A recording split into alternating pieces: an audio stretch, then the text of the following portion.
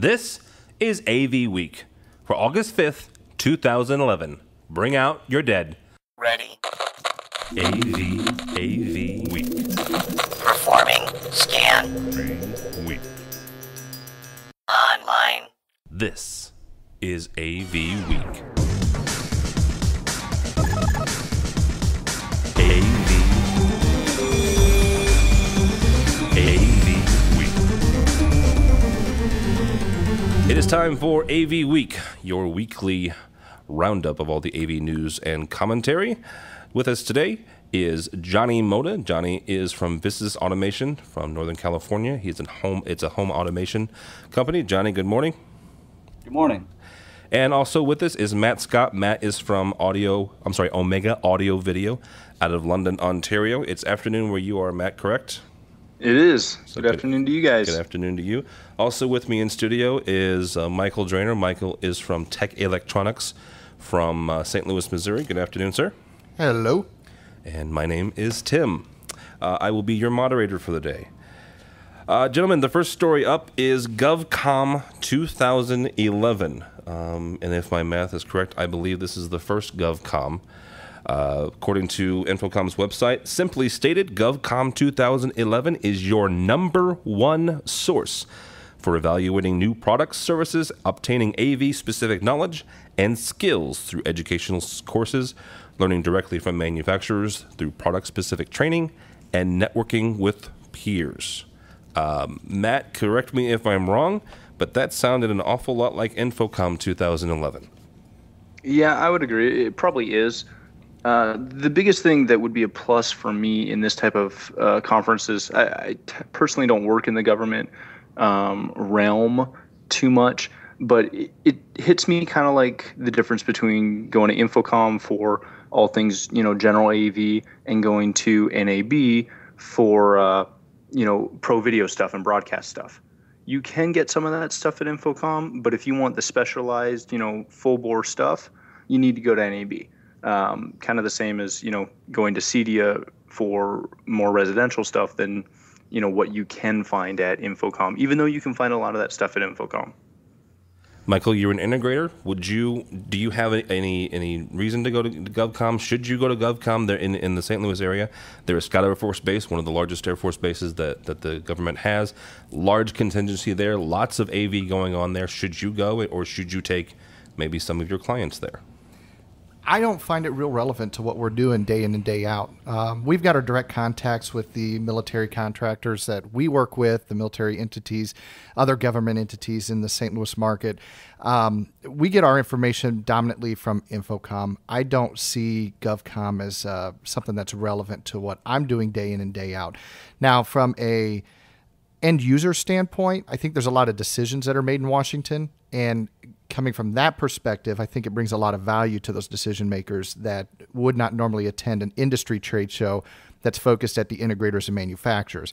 So this is one that definitely caters more to the end user, in my opinion. So you're saying this is more of a government version of EduComm? Correct. Okay.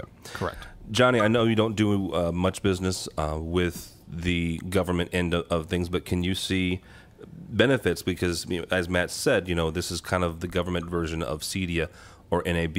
Is there a benefit for someone like an integrator to, let's say, traipse over to Washington, D.C. and check out GovComm? For me personally, I don't know right away that if this, like, say this year, it's the first one, if I would go to it or if I'm going to go to it. It's not like Matt was saying, that it sounds like I could just go to Infocom and get that same information plus more. And at the same time, it almost seems that like GovComm is a very specific niche amongst this group of AV such and automation, to the point where if you were in commercial specifically for government, that's what you would be going to. And it just seems that like I might just end up going to Infocom over GovComm itself and get some of the same, if not all the same information. Some of it for me, and I definitely see a benefit here for the government guys, because what you have is, and I like EduComm a lot, so what you have is it's centric, it's in D.C., it's at the Walter Washington Convention Center in Washington, D.C., so you have some big players.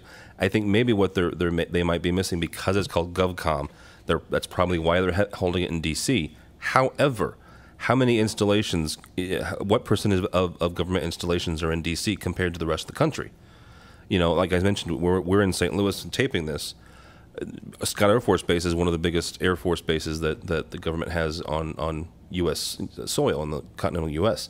There's this. There's the ones out in Denver. There's the ones out in California, in Utah, in Nevada. There are other installations that the government has. So D.C. isn't necessarily where the decision makers are. Well, and it's not just the military. You got to realize that there's other branches of government that AV is heavily integrated to. I mean, here in St. Louis, we've got the U.S. National Defense Mapping Agency. We have the National Records Center, and you find those types of places throughout the United States. So, at a very high level, GovComm plays to the end user, but I understand what you're saying, Tim, that those decision makers are spread throughout the continental United States.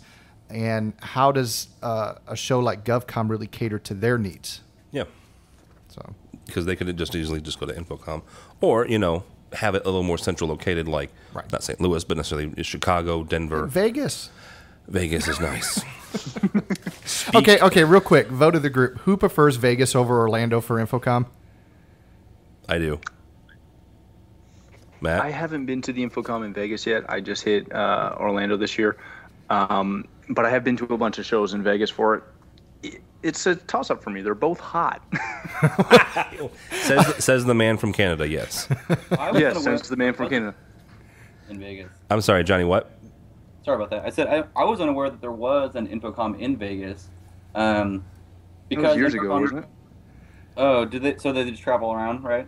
Well, what happened was a few years ago, my very first Infocom was 2007. That was in Anaheim. And that was at the Anaheim Convention Center. I think it's called Orange County, actually, which is ironic because the one in Orlando is also called Orange County. After that, my understanding was they made some kind of they're scheduled for the next, I don't know how many years, and I really don't, to go back and forth between Orlando and Vegas. So in 2007, it was in Anaheim. In 2008, then it would have been Vegas. 2009 was back to Orlando. 2010 was Vegas. This year was Orlando, and next year's back in Vegas. So I really don't know how many years they're ping-ponging back and forth. All right, well, I'll just plan on seeing the two of you in Vegas next year. Yeah, the big plus for me of it being in Vegas is, honestly, they have more restaurants. Yes. And that's what it's all about for me. I'm with you. And stuff to do. Getting around Orlando is something. Definitely restaurants in Vegas is what it's all about. Yeah. Well, yes. My wife calls me the self-proclaimed everyone knows what happens in Vegas stays on the internet. Exactly. And Facebook and Twitter and Yeah. The one comment I would make, just back to the location thing, is, these trade shows usually move around unless they are, just in Vegas or something. There's never one perfect location that works for everybody. This year, Infocom being in Orlando was great for me. I could just hop a flight down the East Coast. For somebody like Johhny, who's got to cross, the entire country, it's not going to be as easy. If they put it, if it's back in Anaheim, that's going to be a whole lot harder for me, much easier for Johhny. You guys being in St. Louis are kind of, in the middle there. But I don't think it ever completely, it'll never be good for everyone. Yeah, and that's true. I mean, you talk to the vendors, and they're, one Tron is in Jersey, one Tron is in Anaheim, and so 1 year one Tron is happy, the next year the other one's happy. So, well, and I think that's my point with the whole GovComm thing is, you host it in D.C. because that's where the majority of the federal government lives, but you do, like Tim said, there is a substantial number of people that are going to be coming from the West Coast, the middle of the nation, and actually from around the world, really. So I'll be curious to see what the turnout's like at GovComm 2011 and be able to recap that at a later date. All right, actually, speaking of Vegas, one of the stories that we had was, it kind of caught me, and it was something that happened on Twitter, I guess, 2 or 3 days ago. This was about Clare Controls, CLARE Controls. This is a new control company, or a relatively new control company that has. The company's not relatively new, but this product is. It is called the Clare Home Controller, and it's a Mac-based home controller. This is something that I've kind of seen over the last couple of years with home automation, and Johhny, this is kind of your area. not only them, but also people like Control 4 and other people that are encroaching into the big control guys area. Is this an issue for Crestron, Extron, AMX? Is this an area where they're somewhat vulnerable to these smaller, more nimble guys? Or are they just one or two companies that are making something that's kind of cool? They'll be one-offs, and then they'll fade into oblivion, or they'll be bought up by one of them. I see almost like a two-part answer with that. Is that like a example with Control 4 is like when they first came out, there was like a big push for them because they were far cheaper than say AMX or Crestron, because they were the big boys in the industry, costing much more. But at the same time, those companies are far more robust in ways that of automation. At the same time, they're also, those guys have put out smaller systems, like say example Prodigy for Crestron, to kind of like not directly compete, but in their own way. I feel that's what they're doing, is putting out a product that is supposed to be comparable to that smaller end system for a fraction of the price. But then I also see like other companies like URC with their new total home control system that may be kind of getting into that same field as we see towards the end of the year. They're going to be releasing a lot of product that may kind of combat with that, but I don't really see them overtaking like the bigger projects. I don't think I'll ever see a big project on a high end scale. Is like kind of what I specialize in is high end residential. I don't ever see myself or many people, if any, kind of speccing a big project to do something with those smaller end systems. I have seen some of those smaller end companies or lower cost systems do high end residential systems, but at the same time, I hear about some people using brand X lower end scale systems and hating it and ripping it out to use some of the bigger boys because they've seen how it works and is more effective.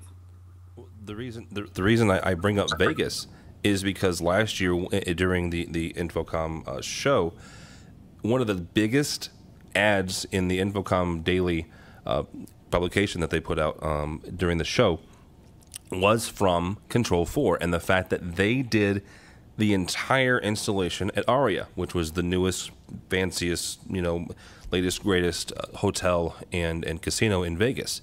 So these guys are kind of able to do larger, fancier systems.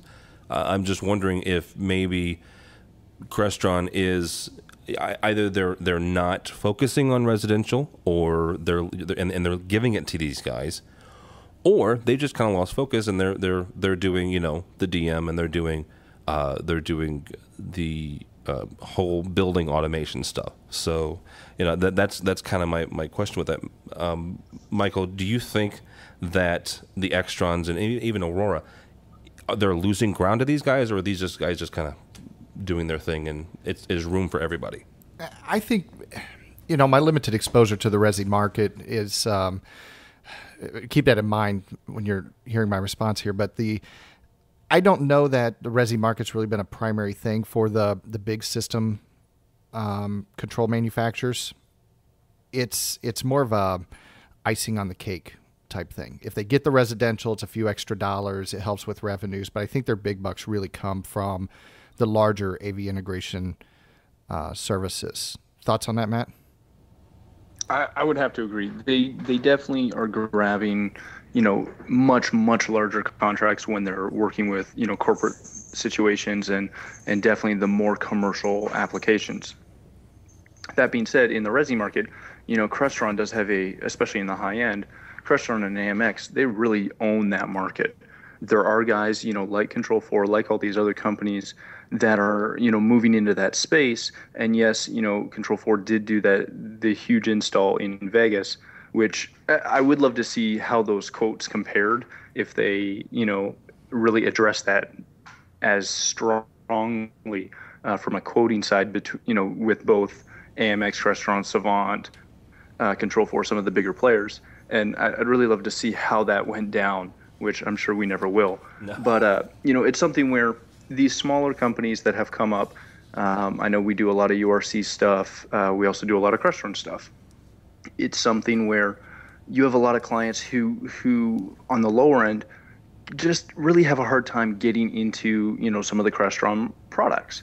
And they want some of that control, but they want it much more on a, affordable basis.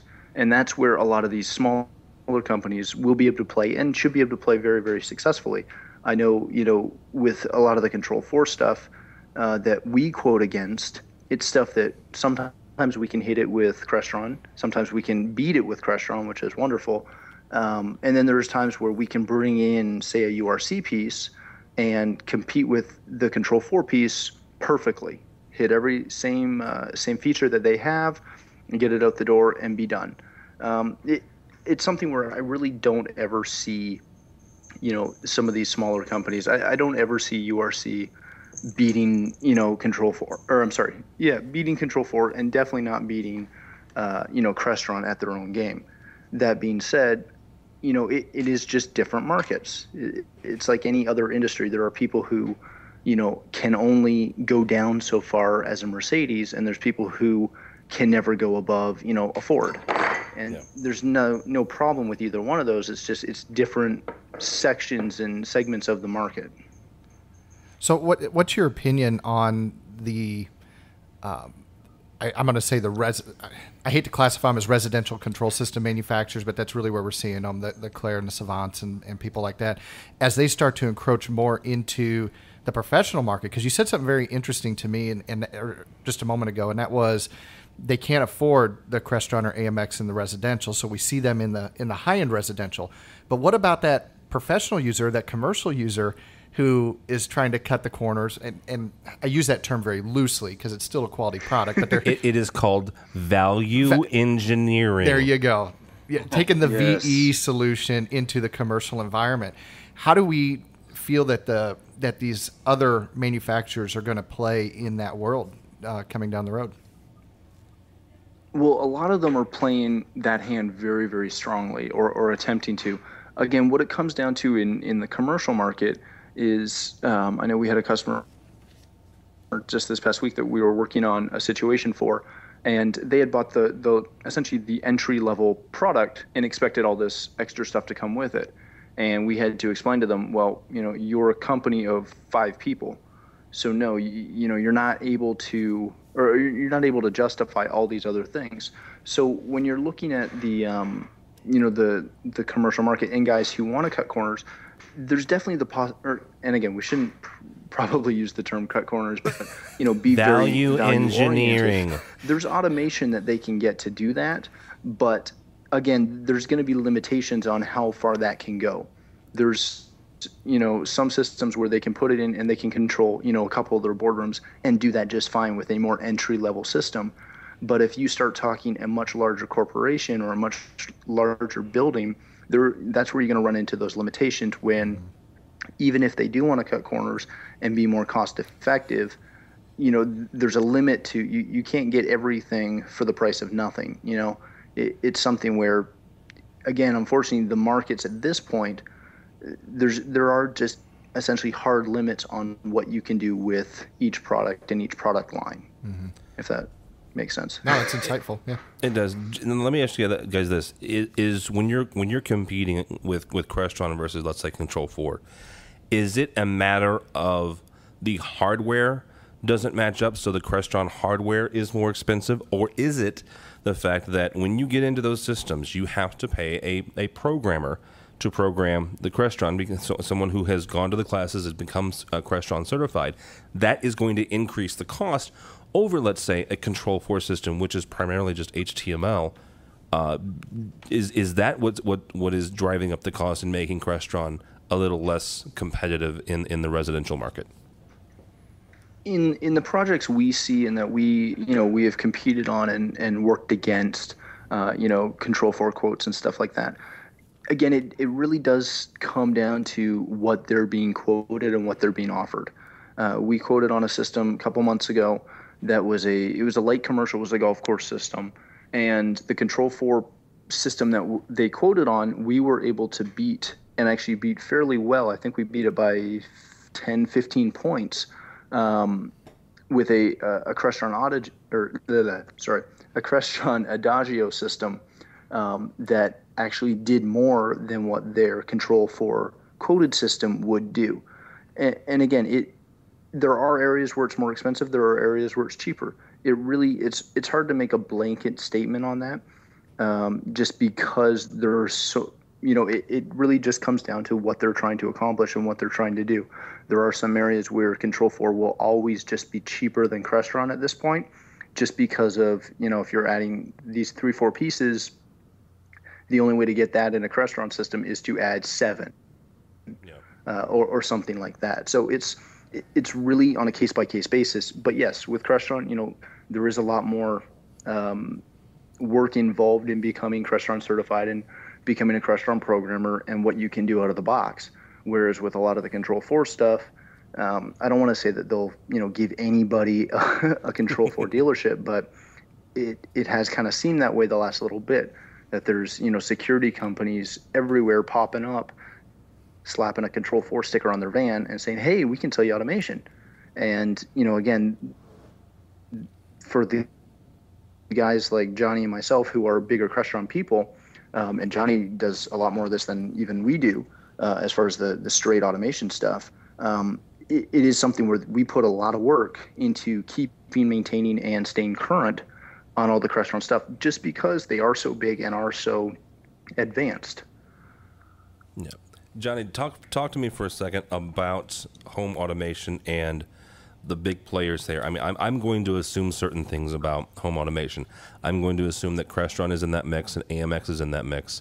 But then you have Control4. You have this new company, that has this new Mac-based system. Who else is there in the residential market that is kind of duking it out for the middle and higher end residential installations? Could you repeat the last part? You kind of cut out there. You're saying, like, who else is there in the higher automation systems that are out there that are kind of competing at that level? Yes. Who else is in that market? Who else are the people fighting for the residential dollars? I'd say as of lately, it would probably be Savant. But, like, a funny thing in that realm is that, like, an example, it kind of goes back to other questions on, like, people kind of competing for lower end systems and who's using higher end systems during this economy and why. Another local integrator here in town is working for Apple.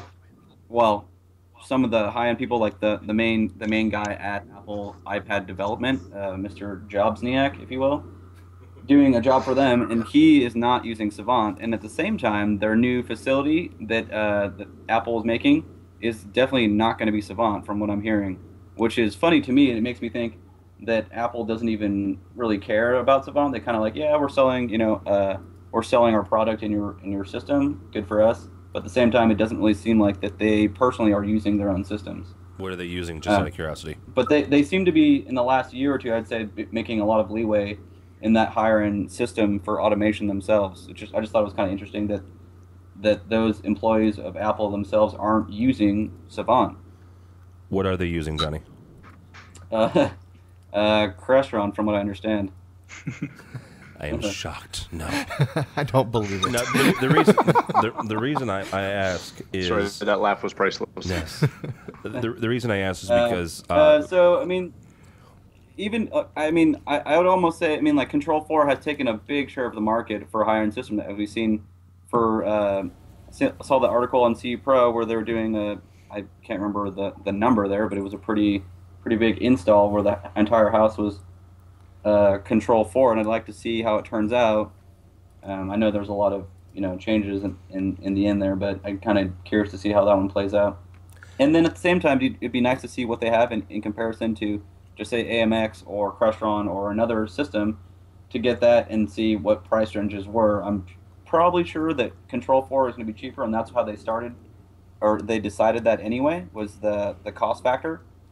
But at the same time, like I said originally with Control4, not to knock their company, I think they're great, is that I've just heard a lot of people, or local Control4 people, because there's so many in my area, talking about how easy it is to install it, get in, get out, but at the same time, it's buggy. It's just really buggy, and that's like their one complaint is just, it's really cheap to get in and out, it costs less, and people are all about it, except for the fact that it's really buggy for the end user.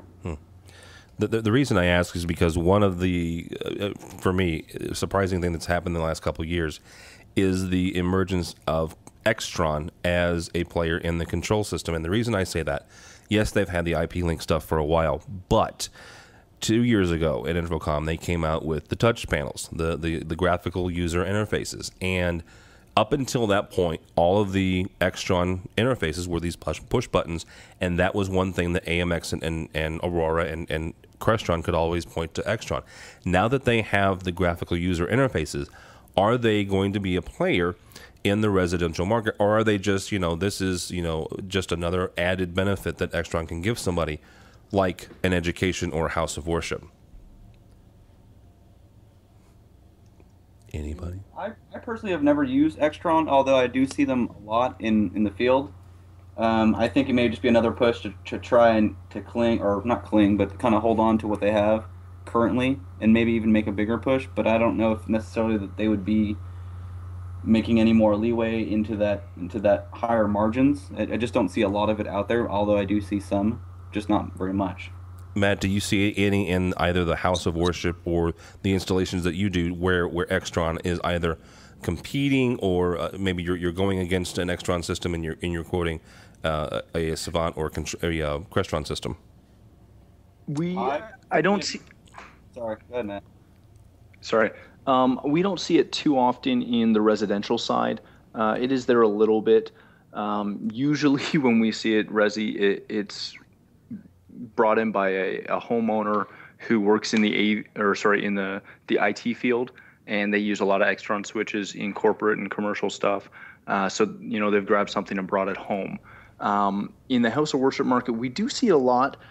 Granted, I haven't seen much of their straight up automation stuff anymore. We used to see it a lot more, a lot more frequently in the past, but lately it's just something that hasn't been used as much outside of, we see it all the time for, essentially really their matrices and their switches, but not so much of it being controlled, most of it being not a dumb switch, but, push button switches, etc. And we've seen a lot of that market share kind of be eroded. And again, this is just from my personal experience.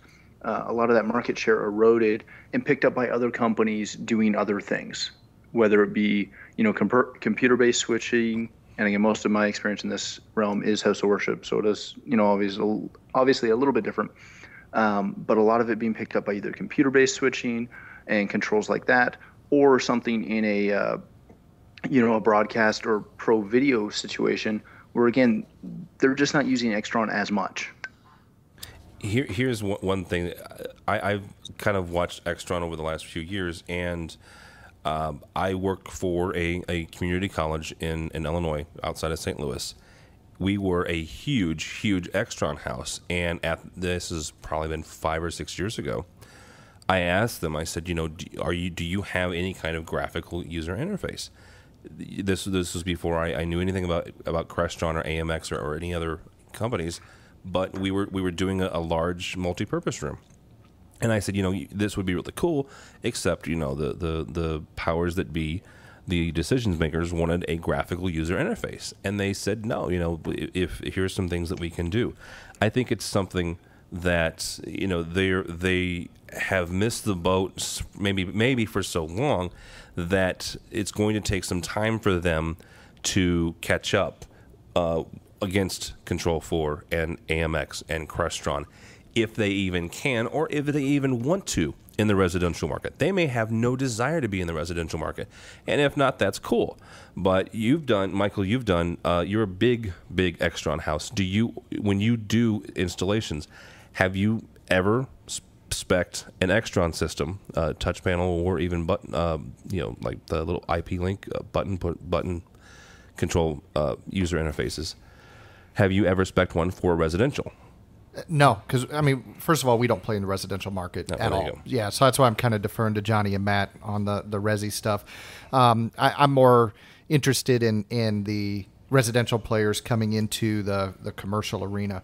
But I can say on the commercial level, we do use the Crestron stuff for small room systems, little doctor's offices, small office spaces where they need basic control. And I can definitely see the product lending itself well to the residential arena, it just doesn't have the sexiness, I think, that a lot of Resi people are looking for in control systems. Which I think is why they came out with the graphical touch panels. Right. Next story, guys, and this is something that I think Matt said, are you surprised? PV files lawsuit against Behringer. No. Okay. Here's the PV press statement. PV Electronics Corporation, one of the world's largest manufacturers of musical instruments and professional sound equipment, has initiated multiple actions against Behringer for various intellectual property issues, including patent infringement, false marketing, trademark infringement, and unfair competition. Here's the question, guys, and this goes beyond the world of AV. For the last few years, the big computer guys, Google and Apple and Microsoft and all of these, have been playing what's in essence been a throwback to Cold War days, gathering up as many patents as possible to protect against mutually assured destruction, kind of like the old, gather as many nukes as you can get. And when I saw this story, I was like, well, that's kind of interesting. The whole patent dispute thing is kind of rearing its head in the world of AV. However, upon closer examination, I find Crestron involved with it, with Savant. I find Vizio and Sony involved in it. So this is just another version of the mutually assured destruction, and these guys getting their collars in an uproar over patent infringement. Is this something that we're going to see more of, or is that this is just PV and Behringer kind of sniping at each other, Matt? I think it's something we're going to see more of, because as you had stated, these companies have been buying up patents like crazy. It's also something where the market has become so tight, and by tight I mean very, very big and very full and very close, so that you're seeing a lot of these companies going after where in the past they may have kind of let it slide, to use that term loosely. They wouldn't have been as aggressive to kind of deal with this. Now, because there's so much more competition, even though our market is not as huge as some of the other types of markets out there, there's so much more competition that they're trying to protect any leg up they have over the competition as in any way possible. I know we see that a lot with the TV patents and all that stuff that's been going down the last little bit. But we've also seen it for years with, Crestron and Lutron going back and forth over light switches. And, it's just something where I think we're going to see it more. And I think they're probably going to start publicizing it more, because I know with, Behringer and PV, that's something where, a lot of the people who have used Behringer over the years, they know that they're buying essentially some form of a knockoff of some other product. And it just comes in at a lower cost. So it's something where we've kind of known about it in the industry, and it just either hasn't happened as much or hasn't been as well publicized as it is now. All right, here's the next story. Then we'll move on. The story I sent you was for the Panasonic. Panasonic introduced their new $20,000 turnkey video system.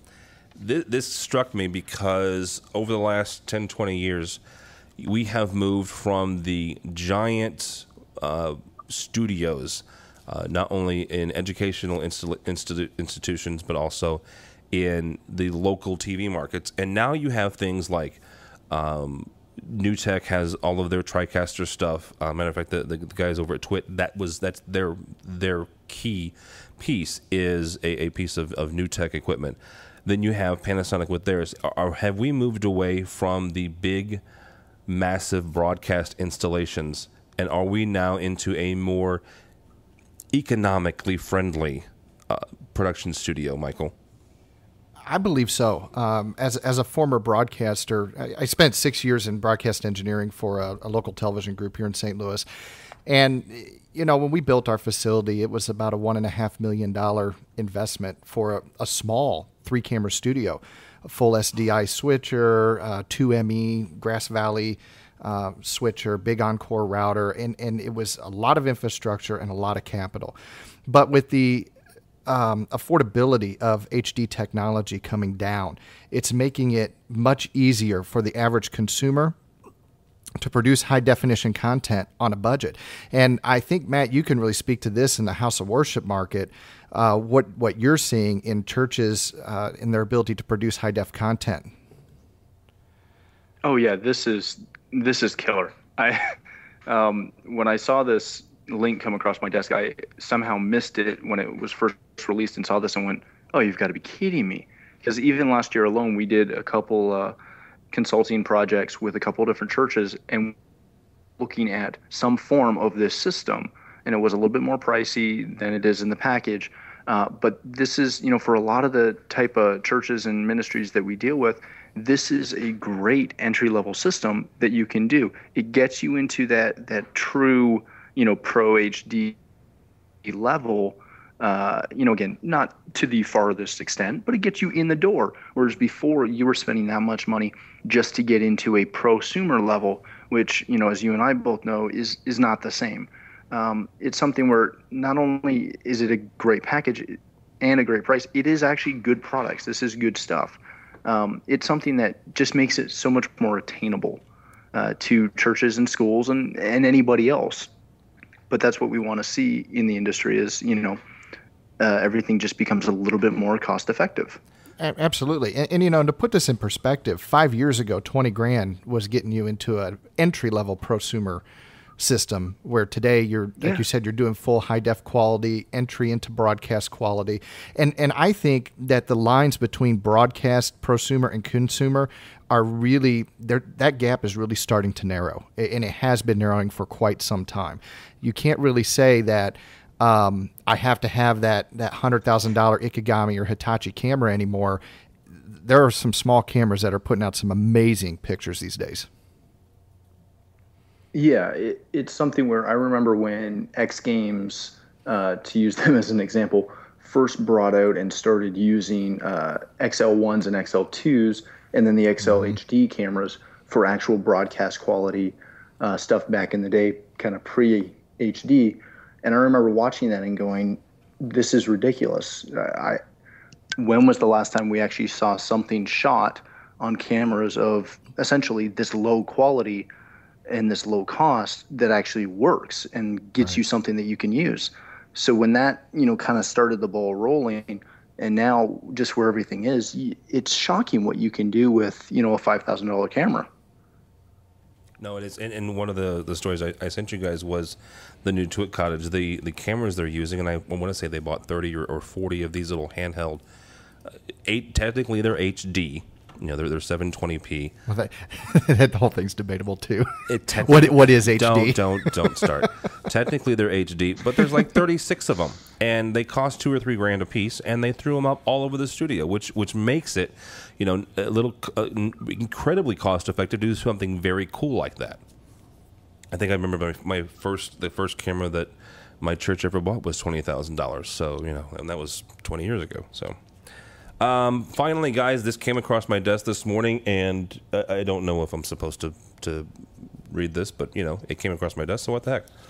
The Crestron transition from analog to digital, get up to 100% trade-in credit. That's right, I said 100% trade-in credit for all of you wonderful end users. Bring out your PVID, QM, and IM system into the digital age with the Crestron Digital Media. It's quick, easy, and highly profitable. So basically what Crestron is saying is this.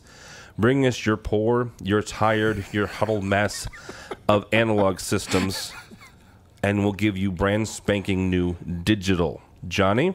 Are you going to call all your residential guys and say, hey, throw down, get rid of your VCR, and I'll bring you a Blu-ray player and a brand new digital media box? Definitely. I got that email this morning, just like you did, I'm sure, and it's definitely one of those bring out your dead moments.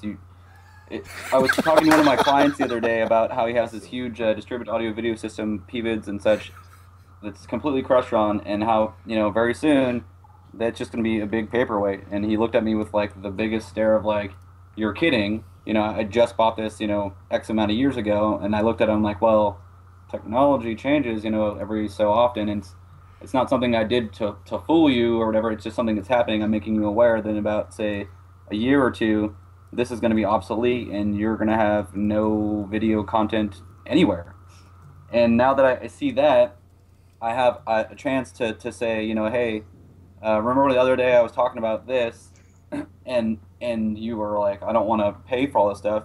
If he has the chance to take out that entire system and have up to 100% just like swapping out, and all I have to do is charge him the labor, I could see him. I mean, you would just be ridiculous, silly not to hop on that train. I mean, a little bit of labor, yeah, I get it, but seriously, if you can just trade a box for a box and a little bit of labor time, why wouldn't you not want to do that versus just having a bunch of equipment in a closet or wherever it may be that does nothing and you spent a buttload on it? I would be upset myself. Well, absolutely. Or the other option is to just, throw it in a closet or throw it away and buy all brand new. Matt, is this something that not only House of Worship, but your other installations that you could bring to your customers? Because, I get the church market. Believe me, I do. I help our church out, and it's part of the conversation is cost and money and resources. But this is something you could take to them and say, okay, you know what? I get budgets, but here's something that you can do to upgrade your system from the old stuff that you have now and bring you more into a more modern age.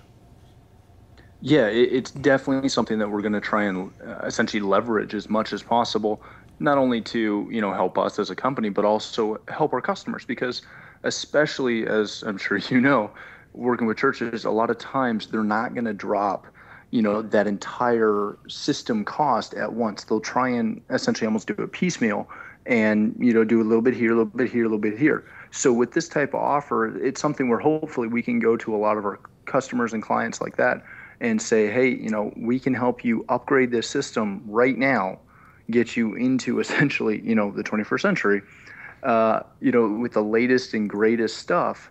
And it will really, cost you pennies on the dollar when we're just talking labor rates.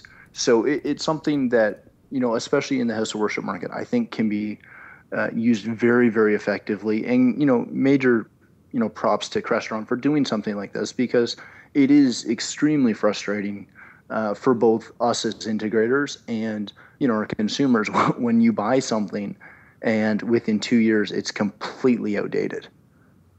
So, any time that we can help them upgrade and, just better their systems with minimal output for them is obviously better for everybody. Michael, you do a fair amount of installations in the education market. And just like with the House of Worship, there are budgets, there are issues, and I get that. But is this something that, let's say that 3 or 4 years ago, you did a brand new installation? Technically, that system should still be viable. That system should be still robust and working. Is this something that you can take back to your college or university or K through 12 installation and say, hey, look, I know we just did this, but, here's some digital stuff. It'll work. I swear there's not going to be any changes. 3 or 4 years ago, try 3 or 4 months ago. Okay. I mean, we still have a number of clients that, you educate them about digital and the importance of it, but they say, we don't have the budget. Give me VGA. That's all I need right now. Let's move forward. So we do it. It's what the client wants. You educate them and you try to progress them with the technology. So now this kind of changes the game, because we can go back to those systems that we just deployed and say, hey, by the way, we can trade this stuff up now. Yeah. It's not going to look real good, but it's bringing some value to the customer. I'll be interested to see, though, how the other manufacturers follow suit, if they're going to follow suit. I think this is a brilliant marketing ploy by Crestron to get their product into many different client spaces. And I think that the competitive manufacturers are going to be amiss if they don't follow suit with some sort of program that's similar to this. Okay, here's a stupid question. Who can follow suit? Because who's doing DM or something like DM? Well, DM is not necessarily, they're not going to be capable of doing digital media, but there's no reason they can't offer upgrade programs from analog to digital systems.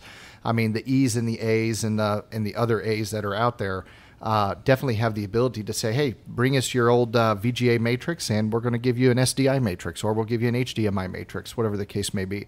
So there are other ways to bring upgradable solutions on a trade-in program like this. Good point.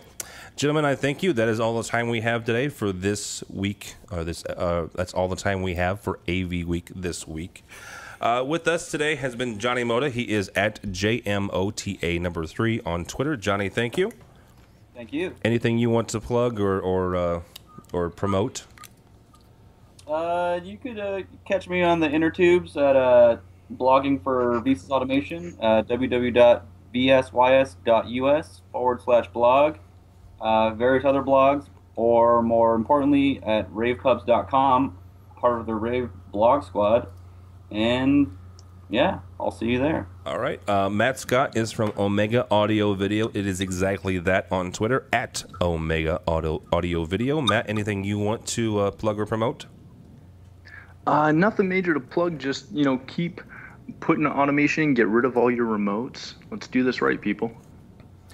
Michael Drainer has also been with us in studio. Michael's from Tech Electronics. That is Michael, Michael Drainer, Drainer, on Twitter. Michael, thank you. And anything you want to plug or promote? Just keep it going, guys.